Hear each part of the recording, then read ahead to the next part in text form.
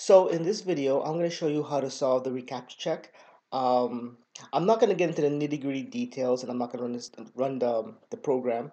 I'm just going to show you my code, and if you want to like mimic my code, then you can do that.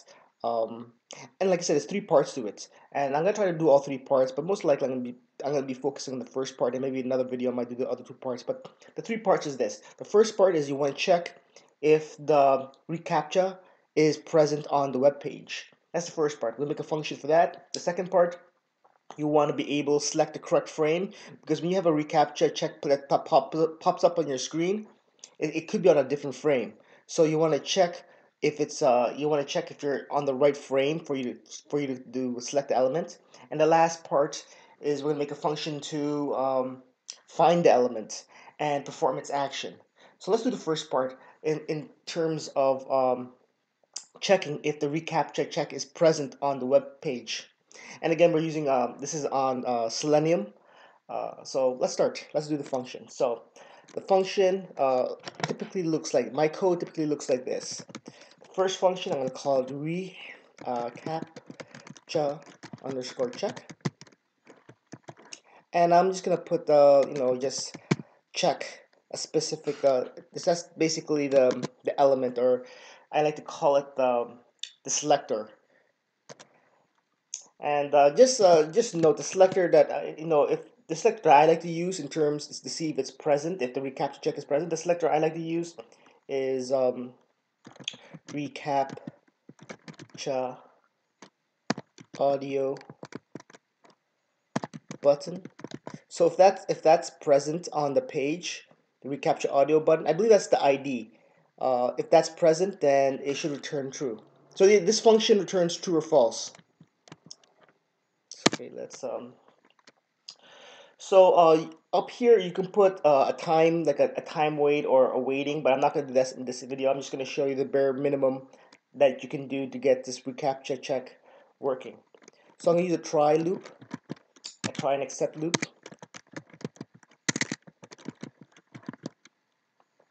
And the except loop is going to return false. So basically, if the Recaptcha check is not present on your page, if the Recaptcha is not present on page, it will return false. In the meantime, what you want to do is you want to make a for loop, and I'm going to call the for loop frame.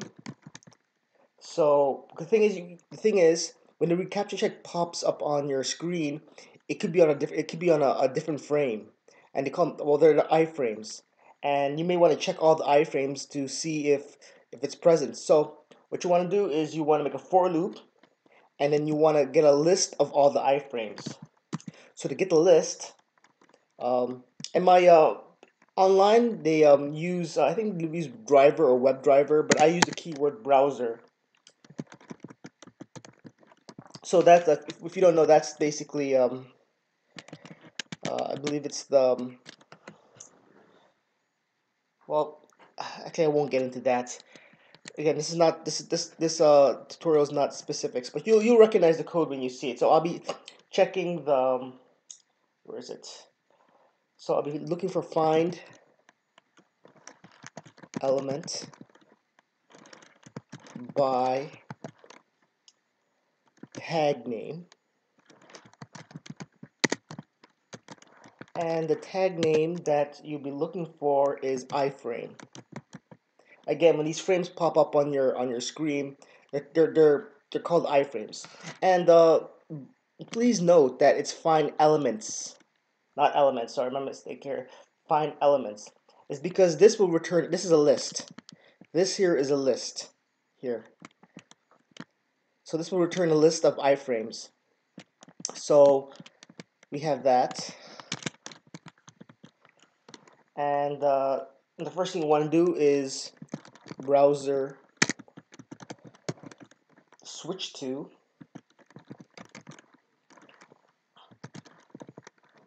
and first you want to do is you want to switch to the default.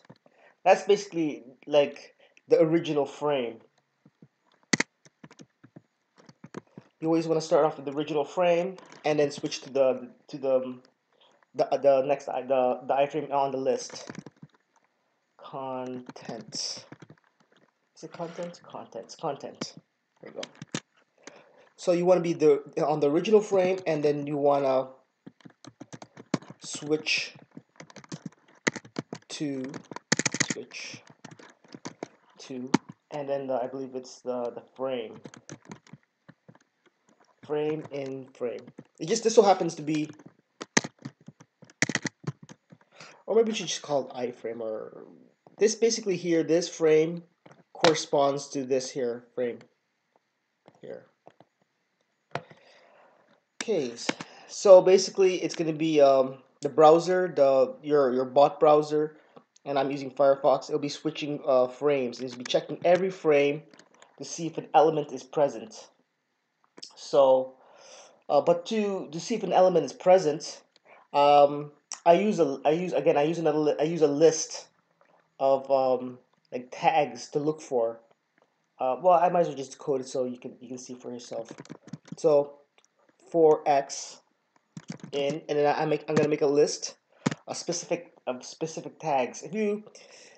I would suggest using XPath. XPath has a specific look, has a specific uh, syntax to it. But let me just show you. Let me just do this first.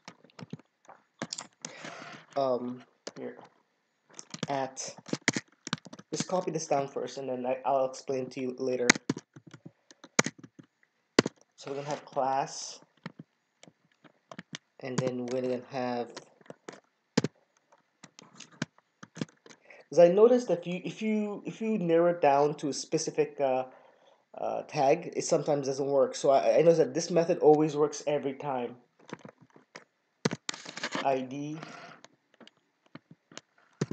So it leaves nothing to chance. At name. I believe this is unique. I haven't seen anyone else use this method, so maybe I may have been the only one who's implemented this sort of technique. At 4. And the last one is text. And then we have our colon there. Oh, forgot a colon up here. Don't forget about that.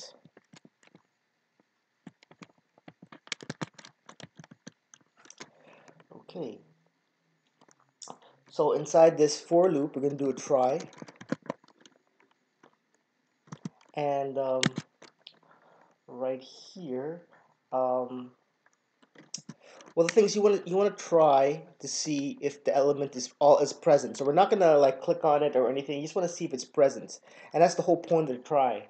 Is you want to see if it's present. If it's present, then it'll go through the try, will work.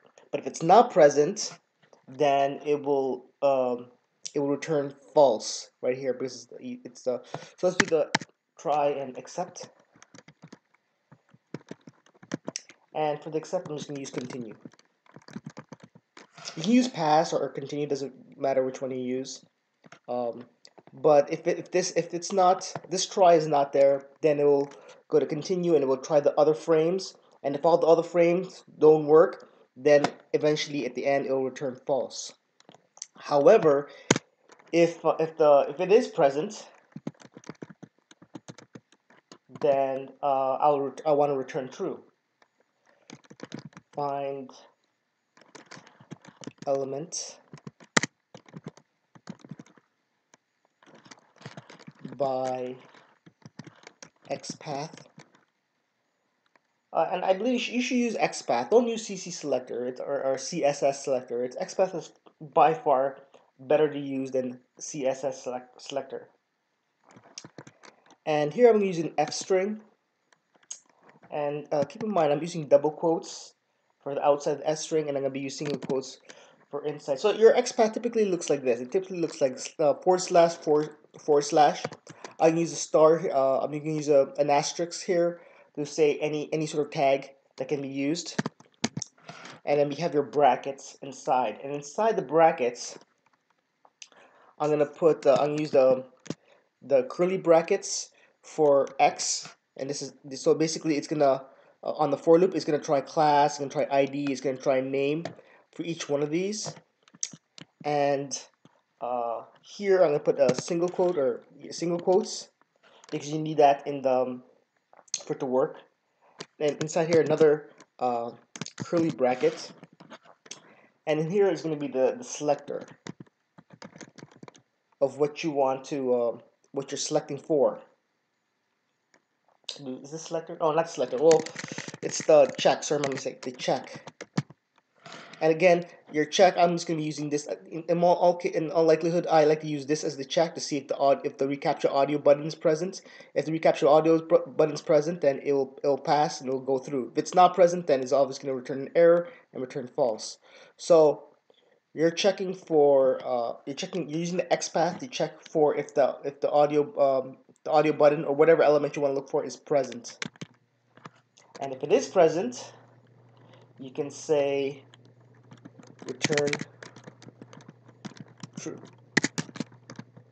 So what's going to happen is if it's not present, if it's not present, it won't even reach the return true. If it's not present, if this is not here, it won't even reach the present. The code will stop right here and go straight to the continue, and it will go eventually. If it's not present in any of the frames, then it will turn false.